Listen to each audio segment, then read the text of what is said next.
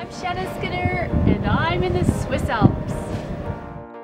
Every September, the Valais region of Switzerland, in the heart of the Swiss Alps, holds a unique event, Marché des Cépages, or Walk of the Grape Varieties.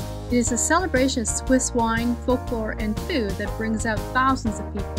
The walking trail takes you through vineyards and past many homes of the winemakers. Since Swiss wine is hard to get your hands on outside of Switzerland, because they export so little of it, I was thrilled to have a chance to sip on as many local wines as possible. The one-day event is held along the 6-kilometer vineyard trail from Sierre to Valais. Along the trail, Swiss winemakers from the Valais region set up tables, offering tastings of their wines. There are culinary delights such as the Swiss traditional raclette, local food from the Valais region, music, and entertainment.